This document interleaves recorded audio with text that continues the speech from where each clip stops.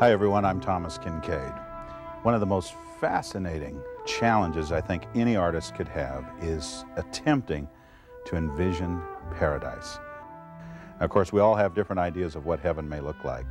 This is an attempt as an artist to take us step by step along a pathway to paradise.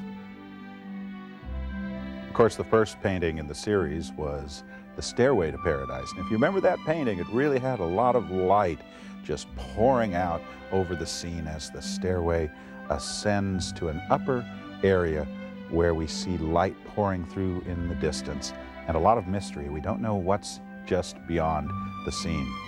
Well, the second painting in that series is, of course, Pathway to Paradise. Here we've come up this stairway and we are making our way along the path. As we travel down this path, we see light illuminating our way. It's as though droplets from heaven are bathing the path. The green, verdant lawn is glowing with that golden color into the distance. The flowers are in every color. You see the pinks, the reds, pale aquas, orange, and salmon colors. What a spectacular symbol of God's love, all the colors that we see in nature. Light is central to this painting and to this series. I really enjoyed the effects of dappled light in the foreground.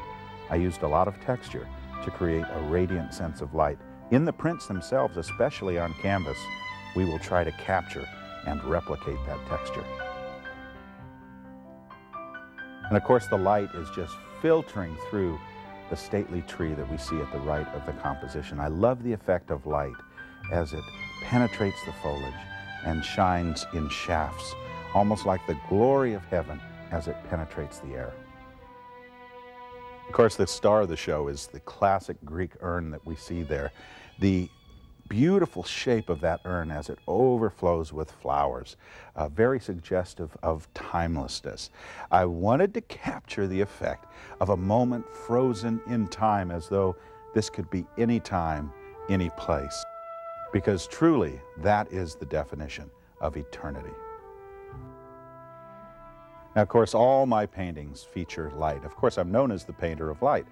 Well, in this painting in particular, I created an accentuation of the contrast between the light and dark areas. And if you look carefully along the lit areas, you will see warm colors that make the transition from light to shadow. Now, as we dim the light on the painting, look at how the lights of the foreground dappled sunshine and the light radiating on the urn and the light pouring through the trees begins to really stand out. We've changed the time of day now. It is dusk. Then as we bring the color up and the light up, you'll see a new glow begin to envelop the painting, as though daylight is shining through. The sun is coming. It's morning once again.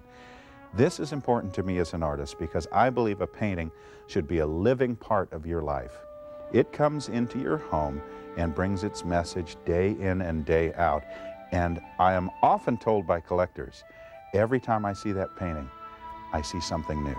And I've heard that so many times, and I think it's partly to do with the light. This painting at different lighting levels will appear different. So those of you who would bring this painting into your home, attempt to light it in different ways, especially at different times of the day, and you'll see a whole new painting each time.